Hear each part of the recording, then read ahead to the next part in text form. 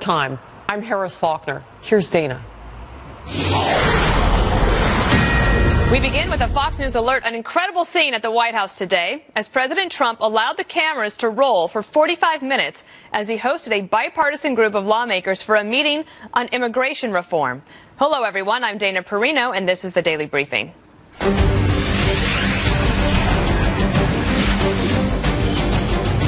We got a behind-the-scenes look as the 22 lawmakers were openly negotiating a fix to DACA and the need for more border security. President Trump insisting both sides need to work together on a bill. Listen.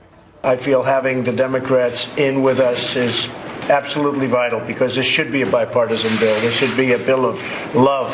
Truly, it should be a bill of love, and we can do that. Chief White House correspondent John Roberts joins us now. So, John, that was a fascinating meeting. Having worked at the White House, I know that it would have been great for my purposes as a press secretary for someone to have seen what it was like inside those rooms. We actually got a chance to do that today. Do you think that this makes it more likely that a bipartisan solution is possible?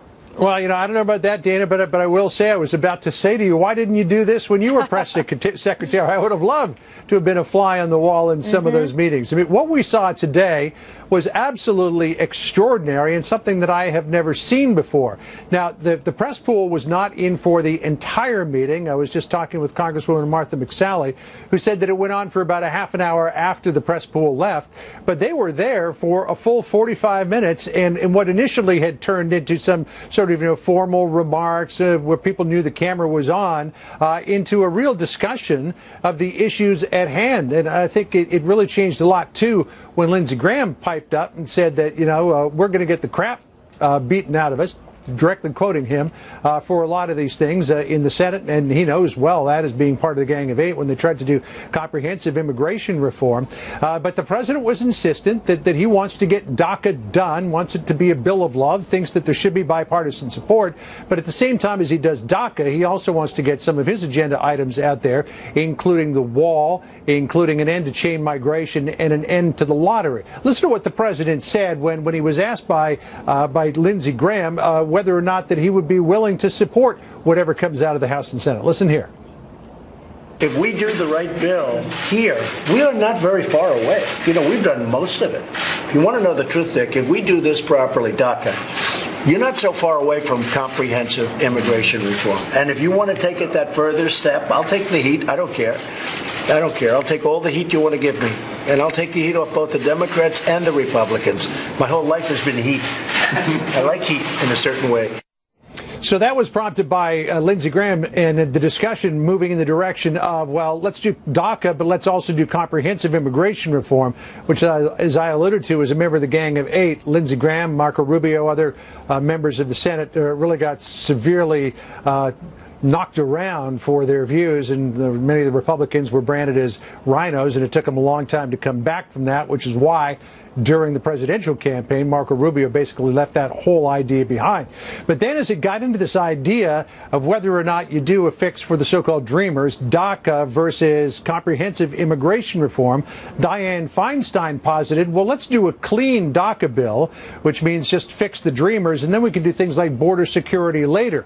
The president initially seemed to buy into that, but then when Kevin McCarthy jumped in and said, well, wait a second here, basically saying to the president, she's laying a trap for you, don't fall for it. He said, we have to do DACA and some of these border security issues, and then we can do comprehensive immigration reform. The president clarified it near the end of the meeting when he was asked by ABC correspondent Jonathan Karl whether there could be a DACA agreement without an agreement to build a border wall. Listen to his response here.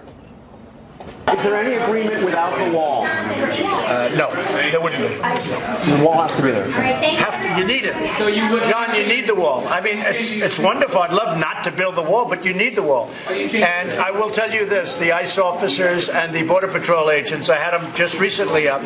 They say if you don't have the wall, in certain areas, obviously, that aren't protected by nature, if you don't have the wall, you cannot have security. You just can't have it. It doesn't work. So eventually where the discussion seemed to end up was that the president is on board for doing a DACA fix cameras with some border security arrangements, and then start the process of comprehensive immigration reform soon after that.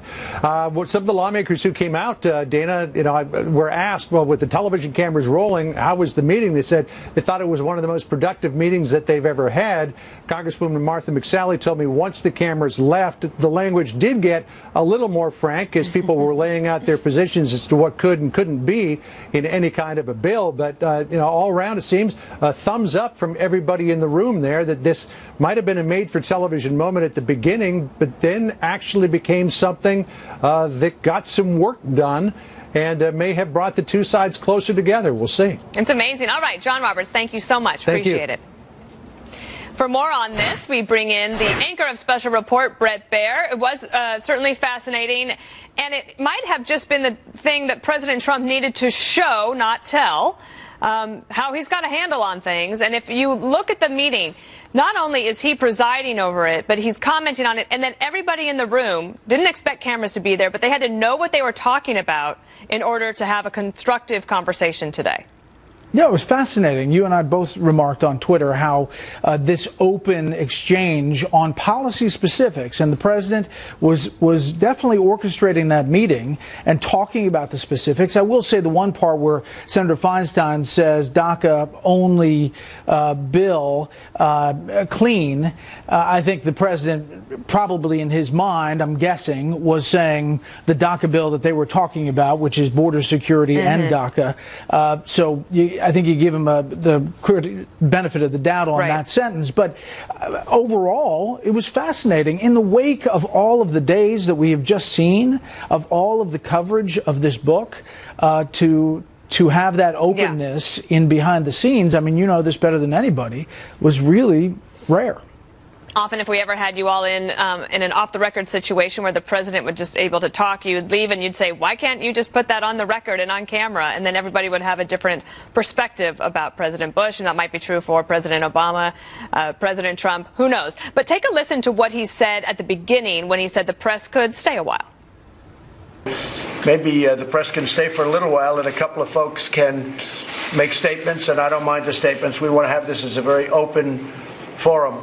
I will say, though, that I really do believe Democrat and Republican, the people sitting around this table, want to get something done in good faith, and I think we're on our way to do it.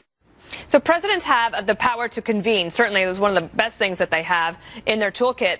But also, if you look at all polls, they say that most people want Republicans and Democrats to work together, to get along, to get something done.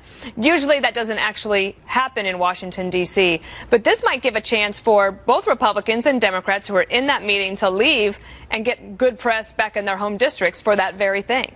Definitely. And this is, I think, what you're going to see from this White House setting up towards the midterms, and that is not the traditional stir up the base as much, do some of that, but really try to portray working across party lines to get something done in a bipartisan fashion. You saw him mention not only the immigration things, but also infrastructure a couple of times that he thinks Democrats can sign on to. I will say it's going to be, as you know very well, on immigration, an uphill battle it's like with Lucy immigration with the conservatives. And Coulter just tweeting out, nothing Michael Wolff could say about @Real Donald Trump has hurt him as much as the DACA love fest right now. So you are going to hear and see that, I think, Dana, over the next few hours. And yet, Brett, I wanted to talk about this. Look at these quotes today from the USA Today front page above the fold story from Republican, sort of right-wing conservative group members saying that, for example, the Center for Immigration Studies saying rip off the Band-Aid and give them a green card in regards to the Dreamers. A leader of Numbers USA, known as the Great Anti-Amnesty Organization, that we're open to it. And the Federation for American Immigration Reform says members of Congress would not face major backlash from the group's supporters. And I think that's why Lindsey Graham said this. Take a listen. I think what we can do is do what the American people want us to do. 62% of the Trump voters support a pathway to citizenship for the DACA kids if you have strong borders. You have created an opportunity here, Mr. President, and you need to close the deal. So I think that's what the president was saying when he says, I'll take the heat for it. He's trying to tell those members, just go ahead and let's try to get this done. And he thinks that the conservatives or his base are going to stick with him. Right. And I think that's going to be a fascinating part of this story, really the part of the story, if the president can do that. He's saying he can take the heat, and more importantly, he will sign what Congress puts on his desk. In other words, even if he doesn't like it or doesn't agree with all of it, he will sign it because he said in that room, I trust the leaders on both sides of the aisle to move forward with something comprehensive. After that, Dana, I think it's going to be tough for some Democrats to make the 25th Amendment pitch. The fact that he's mentally deficient or incapacitated. We haven't seen that from the past 3 presidents in an open forum with congressional bipartisan leaders, let alone this one. Well, here's the other thing that I think that happens politically. So you have Bannon now basically severed from President Trump. He had said he was going to try to primary all these Senate Republican incumbents. But you had President Trump at Camp David saying, I plan to support the incumbents who are running. And if the immigration deal is what President Trump says it is now, which is basically one of love, as he says, hearkening back to something from the campaign that we don't have to get into. But basically, I think that makes the politics for Republicans, and if you're Mitch McConnell, much easier than trying to fight lots of different battles, because a lot of that was going to be based on immigration. If you are in the so-called establishment Republican Party up on Capitol Hill, this has been a great stretch for you. Steve Bannon has lost all power. He is, in the eyes of the president and the administration, persona non grata. He is not the primary challenge around the country that Mitch McConnell once feared, perhaps. And the president is negotiating on things that you think you can negotiate on. Big things. And that potentially is a big deal for the GOP. In the past 30 minutes, with this talk about an immigration deal, also it was announced that the president's going to Davos.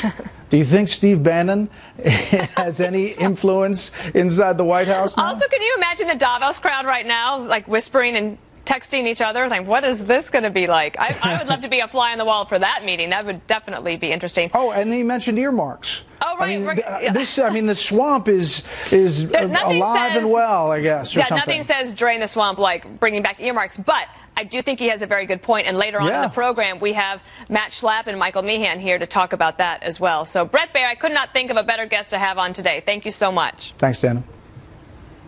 So more on that extraordinary moment at the White House today. Well, you should do it. And I'm there with you, because this system really lends itself to not getting along. It lends itself to hostility and anger, and they hate the Republicans and they hate the Democrats. President Trump restores the natural balance, so your eyes will thank you. More than eye drops, dry eye therapy. Theratears. Fox News Channel on Sirius XM. Your favorite shows on Channel 114. Plus, every story, every 15 minutes. Fox News headlines 24/7 at Channel 115. Normally, you wouldn't have a president coming to this meeting. Normally, frankly, you'd have Democrats, Republicans, and maybe nothing would get done. Our system lends itself to not getting things done. And I hear so much about earmarks, the old earmark system, how there was a great friendliness when you had earmarks. But, of course, they had other problems with earmarks. But maybe all of you should start thinking about going back to a form of earmarks, because this system... President Trump bringing back the idea of earmarks at a bipartisan meeting of House and Senate leaders. Michael Meehan, president and CEO of Squared Communications and a former chief of staff for Washington Senator Maria Cantwell. Matt Schlapp is chairman of the American Conservative Union. Great to have you both here. Let me read to you what Senator Claire McCaskill tweeted after this meeting. She said, the president just embraced earmarks? Talk about the swampiest of swamp creatures. You gotta be kidding me. She probably, Matt, is thinking about the old bridge to nowhere and how, that really fueled a lot of frustration in the country and I think really fed into the Tea Party. What do you think of this idea, though, that is there some merit to having some way to sort of get these deals done? I'm lukewarm at best, but I do think it's interesting that Claire McCaskill chose to criticize the president, because I thought that was the most extraordinary video I have seen coming out of the White House. I think in the whole time I've been in politics, it was like the American people got to see how a meeting goes, and they got to see that's the Donald Trump, for those of us who dealt with him even before he was president, They got to see a little bit of how he talks and runs a meeting, and it's different than what most presidents would do. But when you're a part of that, it's very engaging because he listens, he's quick to respond, and you get his attention. And I have a feeling that this is going to spur other Democrats who are smarter to say, hey, I am going to work with the president on certain things. I think that most presidents do. I think most people and leaders conduct meetings like this. I think the difference is, Michael, that he actually opened the doors and let the press be in there for 45 minutes and actually maybe even help Democrats get basically some of what they wanted, which is a push to do DACA, and perhaps that will include some security, but they got some reassurance that that's going to get done. Right, and clearly it sounded like he's willing to separate out, the immediate need for the 800,000 with the March 5th deadline looming, and then put some of the bigger, tougher issues up just to be dealt with later. And it sounds like progress to me, and so the proof will be in the pudding. But it was sort of a fascinating opportunity because you really haven't seen this with this president yet, to put people around the table and listen to both sides and sort of see if you can stitch together a deal. He was the deal maker, right? Like that was part of the appeal during the campaign for people that voted for him, is that he would be able to bring people together. That Matt, he's not necessarily that ideological, and I have to say that some of the things he was saying about immigration and the way he was talking sounded like what somebody like a Jeb Bush or a Marco Rubio would have said, and any Republicans that sort of backed that up during the campaign were viciously ridiculed by people in the Trump campaign and in the media. But now that the president seems to be embracing that, do you think that maybe comprehensive immigration reform could get done? Yeah, except I think the one piece that we're missing here, and it came through in the meeting over and over again, is the idea the president has been very aggressive on getting rid of this diversity lottery system. He's very aggressive on cracking down on immigration from certain countries that seem to breed terrorism, which we didn't hear much from the other candidates who ran for president who were more open to immigration. And obviously, he hates the concept of chain migration because he goes through all of the terrorists and the terrorist instances where Americans have been harmed because of chain migration. So he's actually pretty tough on those types of questions, and the wall, which I think is unique for him. But I don't know if we're going to get to a deal here, Dana. I'm not sure we're going to get to a deal on the spending bill, but I do think we could get to a deal moving forward early in the year on really changing the way we do immigration in this country, securing our southern border, and also giving the Democrats maybe a few things they want. All right, well, could you stick around, Michael and Matt, because I want to ask you about Arizona Sheriff Joe Arpaio setting his sights on the U.S. Senate and other 2018 news, plus the White House press briefing about to get started. We'll take you there as soon as it begins. Your beautiful kitchen, all in less than 3 days, at a fraction of the cost of replacing cabinets. Go to expressreface.com. Enter the amount of doors and drawers in your kitchen, then get your instant self-serve quote. ExpressReface.com, the smart way to modernize your kitchen. Change. Former Arizona Sheriff Joe Arpaio pulling the trigger, announcing plans to run for the U.S. Senate. Arpaio is an early supporter of President Trump, telling the Washington Examiner, "I would not be doing this if I thought that I could not win. I'm not here to get my name in the paper. I get that every day." Anyway, Michael Meehan and Matt Schlapp are back with me. Matt, he also wouldn't be able to do that if he hadn't been given a pardon by President Trump early last year, or in the middle of last year. And this Republican primary is getting pretty crowded. You already have Kelly Ward, who was initially backed by Steve Bannon in the race. It's expected that Martha McSally, the House representative who was just there with the president in the cabinet room, she is apparently going to announce her run for that same seat. And now Arpaio getting into the race. Is that a danger for Republicans in Arizona? You know, Dana, I don't believe that there can be too much. We get a little clinical in some of these primaries, and we worry so much about having a big, raucous primary. I think sometimes they actually are helpful. In this case, there's nothing the Republicans can do. There's going to be a lot of candidates. I think we're going to have more candidates enter the race. I actually would think that this development would probably help McSally a little bit, because it seems like a lot of conservatives are going to be split amongst more than one candidate. Michael, do you think that this is a realistic pickup for Democrats? And last year, Hillary Clinton's team put a lot of resources into Arizona. President Trump won it by 4 points. But you have a state senator, State Senator Simina, I believe. Do you think she's got a shot? Yeah, Congresswoman Sinema, yes, she actually does have a shot, and I do think that her chances improved this morning with this announcement. I'll let Matt handicap the Republican side, but Donald Trump won Arizona by 4 points. The sheriff lost his sheriff's race in a very Republican county, Maricopa, and I just think that it's probably not the best platform to go make a statewide run from. And I think we have a very good candidate. She's raised a lot of money. She's very good on the stump, and I've become and optimistic. Arpaio gives her a little more to talk about out there on the stump, I would imagine. Sure does, and things that you normally don't get to talk about, like presidential pardons. And just because I want you to have a little bit of fun today, I'm going to show you play for you a soundbite from President Trump talking about a possible challenger to him in 2020. Just now, he said this. Watch. Oprah would be a lot of fun. I know her very well. You know, I did one of her last shows. She had Donald Trump, this is before politics, her last week. And she had Donald Trump, and my family was very nice. No, I like Oprah. I don't think she's going to run. I don't think she's going to run. I know her very well. Michael, I'll let you take the first whack at that. What do you think about all the Democrat hysteria around a possible Oprah run? Look, it's been a long year for Democrats, so clearly anybody who's as popular as Oprah Winfrey, a billionaire, she runs her own TV network, she matches Donald Trump. But the truth is, Americans usually pick the opposite of the previous president, so I'm not so sure how she would match up in a general election against Donald Trump. And I don't think she would actually want to run. I mean, I think one of the first things, Matt, that the Democrats would ask Oprah is, are you willing to release your tax returns? And I have a feeling the answer would be no. Yeah, let's face it, running for president seems very enticing to a lot of very famous people, but the actual process of doing it, look what happened to Hillary Clinton.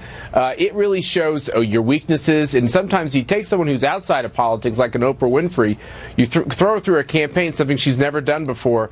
My guess is she'll be greatly diminished if she tries to do it, and that might cause her not to do it in the first place. Well, I guess you can't blame Democrats for having a little fun this week, Michael. No. You're right. You've had a tough year. But we love having you on the program. Michael Meehan and Matt Schlapp, thanks for being here today. Thank you. Thanks, Dana. As we await the White House... Your money is being put to really, really good use. The people that take the time to donate, they're heroes to us. The fact that they're willing to give means the world. Thank you. You've changed my life.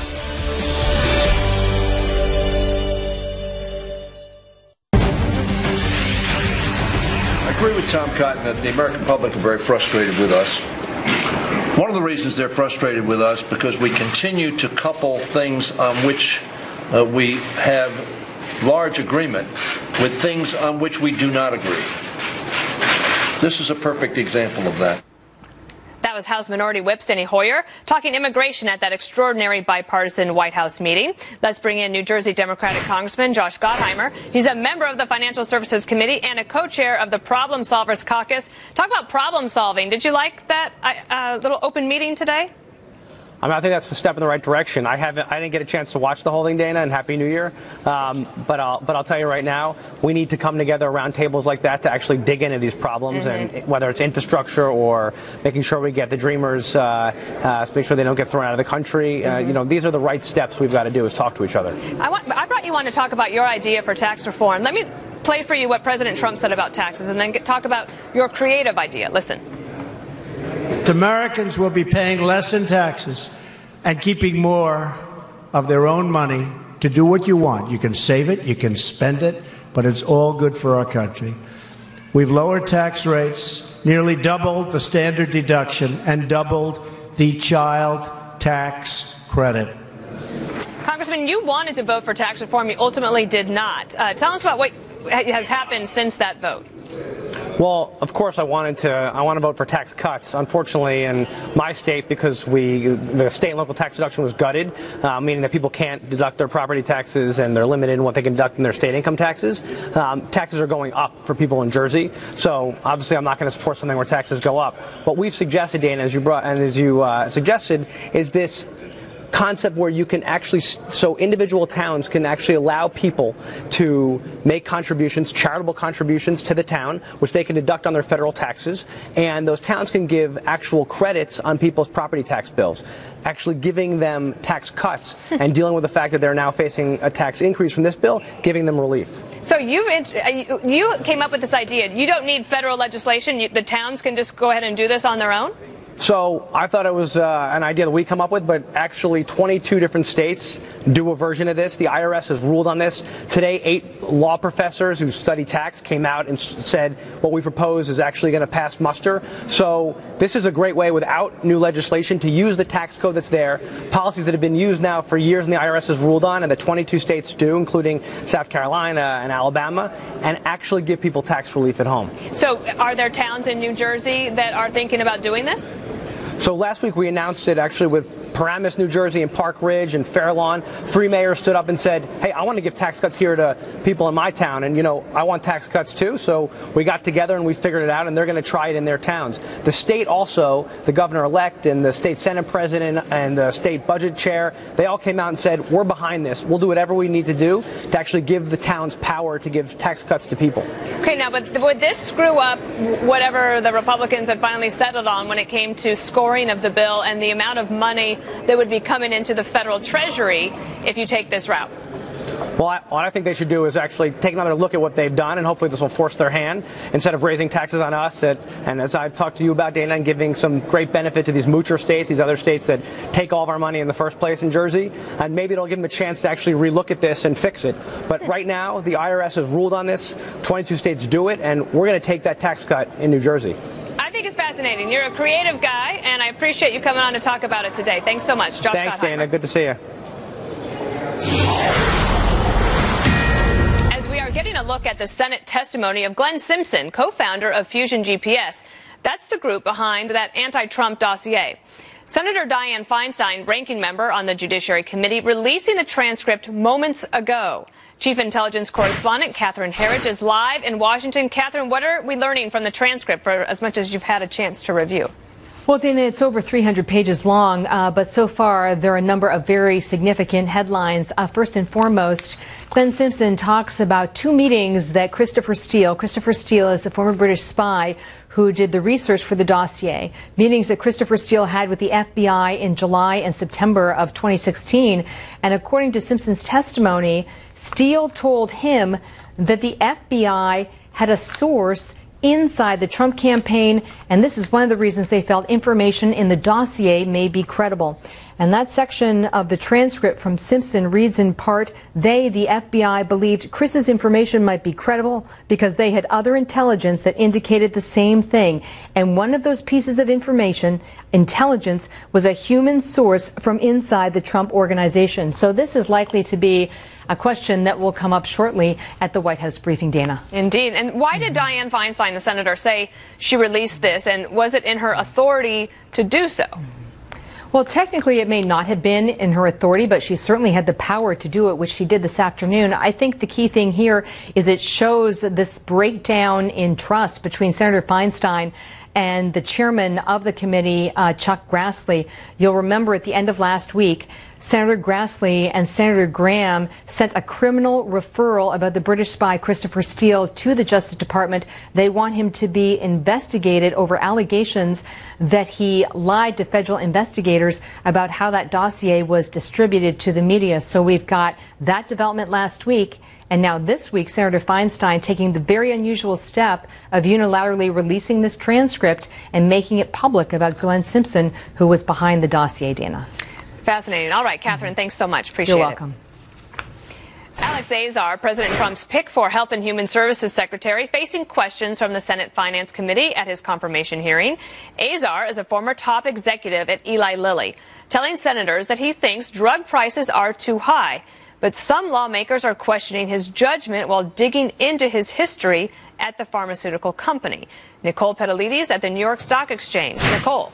Hey, Dana. Well, we're watching now Alex Azar very front and center. He's getting the questioning. And the question now for people on Wall Street and the people in his industry, because he's former executive of Eli Lilly, as you mentioned, whether or not he will really push for a change from rising drug prices to tacking those back. Here's what President Trump tweeted happy to announce, I am announcing Alex Azar to be the next secretary. He will be a star for better health care and lower drug prices. So as the secretary here, will he in fact do that? Well, take a look at the drug price chart under Eli Lilly during the time that he was there. He joined Eli Lilly in 2009. By 2012, he was the president of Eli Lilly USA. And this particular drug jumped 95%. This is Humalog QuickPen. So you can see that it has been on the move to the upside. As the Secretary of Health and Human Services, will he make some changes? The last thought I will leave you with is that people do like that he will be a friend to the industry. He knows the industry very well, of drugs and the like, and of course he knows the president. So will he bring everybody together and make it better for deal making? Dana? And he's almost certainly to be confirmed. Nicole, also it looks like it may be another record day on Wall Street. Can you tell me about that? Well, that I love to tell you about because everybody does well with their 401ks, their IRAs, their pensions. So a record all-time high. Again, the Dow went to 25,439, so a high today. As we look at the facts here, this today would be the fourth record close in 2018, the 92nd record close since Election Day. So we went from basically 18,000 and change to this 25,000. Here are the names hitting all-time highs on the Dow: Microsoft, Caterpillar, Walmart, Boeing, Johnson & Johnson. The 10-year bond yield, the yield went higher. It's a 10-month high. Oil's above $63. And the whole idea is that we've had a stronger economy. We've passed the sweeping tax cuts, and people are feeling more optimistic. And it doesn't seem to be stopping. It's a mixed bag today for what's moving higher, what's moving lower. But the Dow's up 130. Overall, it's Dana. good. All right, Nicole Petalides, thanks so much. Thank you. We are live at the White House awaiting the press briefing set to begin any moment now. Plus, the GOP changing its legislative agenda, what the party is focusing on. And Stop Chantix and get help right away if you have any of these. Tell your healthcare provider if you've had depression or other mental health problems. Decrease alcohol use while taking Chantix. Use caution when driving or operating machinery. The most common side effect is nausea. I'm finally free of smoking. Ask your doctor if Chantix is right for you. Many insurance plans cover Chantix for a low or $0 copay. Hi, Shepard Smith on the Fox News deck. A live look at the White House where the briefing is set to begin any minute now, really in the next 15 seconds it's scheduled. This after we got an extraordinary look at the inner workings of the immigration debate between President Trump and both Republicans and Democrats. TV cameras stayed for nearly an hour as the president and lawmakers tried to reach a deal on the Dreamers, hundreds of thousands of immigrants whose parents brought them to the United States without documents. We'll hear what the White House says about that, why the president now says he'll sign it, and why he thinks earmarks are a good way to get things done. That's after the briefing on Shepard Smith Reporting. We'll see you then. Capitol Hill now, where the GOP is scaling back its agenda, focusing on basics like funding the government, raising the debt limit, and striking a deal on immigration. Amid concerns the party won't be able to muster enough support to dismantle programs like Obamacare ahead of the midterms. Joining us now, Brian Streeter, the Director of Domestic Policy Studies at AEI. Midterm years are never necessarily easy for any legislative agenda for the majority. Do you think that the Republicans have the right idea that they not try to do welfare reform going into this year? I think there's a way that they can actually do welfare reform. You're right, it's a controversial issue, and I think a lot of that has to do with the way they've set it up. Typically when Republicans talk about welfare reform, they talk about getting people off of welfare. And instead of talking about what they're trying to do about getting people into jobs. I mean, welfare reform should really be about getting people attached to the labor force, getting them into better jobs, getting them into better job training so that they can experience, a step up in the American economy. That's what welfare reform should be about. And I think they could actually continue to make steps to make the social safety net the kind of safety net that gets people into work, which, by the way, not just a majority of Americans, but a majority of people living in poverty think that the goal of our welfare system is to help people move into work and live independently. So if you had your druthers, what would you think would be a good domestic agenda going into this year? I mean, one of the things that the Republicans said coming out of that meeting that they had with President Trump at Camp David is that they know they need to continue to do the job of selling tax reform to the American public.